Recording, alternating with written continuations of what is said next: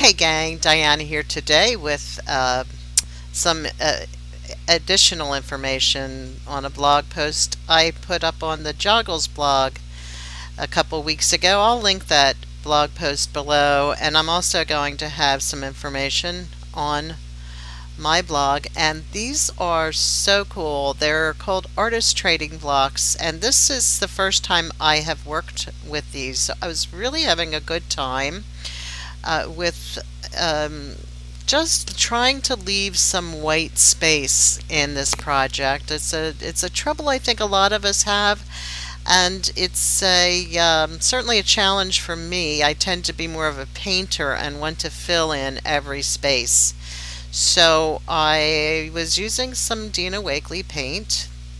I love this paint, by the way. It's very nice, and I used some golden paints. I just wanted to add a little bit. That Titan Buff is a really nice color. There's a few companies that have a kind of a neutral off-white light beige color that I love to use. It keeps a light feel to these projects a lot of times. I am showing you now that I did some writing. I looked up some quotes and used some quotes on my favorite bird quotes, and I'll put those up on my blog as well. Now I just run that gelato right over the dauber there. Any kind of dauber will do, any daub will do. And I added some stenciling, and now I'm just adding some pencil again trying to keep things light on this project. And you can see the stenciling there.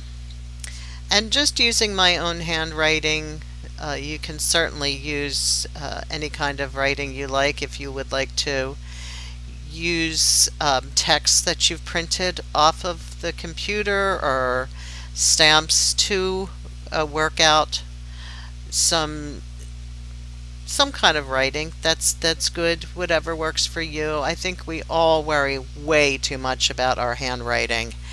It's just seems sad to me to not put your own hand on something because you're feeling bad about your handwriting. It's a mark that you're making. Sorry, I'm a little off camera. It's just typical of me. You guys know me not by now.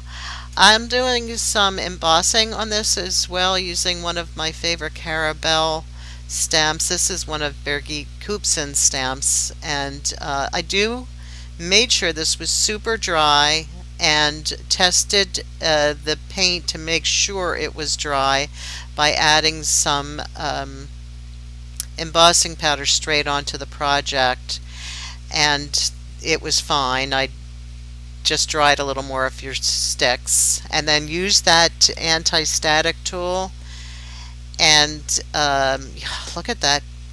I love to watch embossing. I love to watch that change. It's just magical. I also used some of Joggles background dots stamps, you can see, and another Carabelle stamp. I used some of the German scrap from Joggles, and I think that just added the perfect charming touch to these pieces. Did not like using the sticky tape. I don't know whether the sticky tape is too old or what the problem was. I couldn't get the liner off, so after struggling with it a lot, I wound up using a strong glue. Any kind of tacky glue, or the one I have on hand is the mono adhesive, very sticky stuff. But I'm going forward with the tape here and lining things up. The other nice thing about the wet glue is that you can move the pieces around to make sure you've got them where you want them. But these were super easy to put together.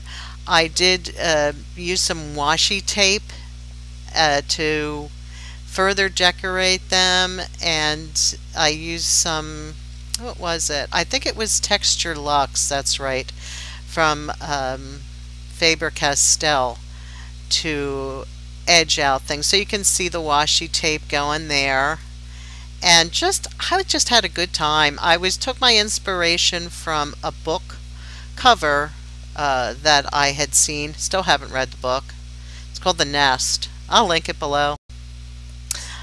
I hope you enjoyed this project. I had a good time working in 3 dimensions. I'm usually stuck in 2, so it was fun for me.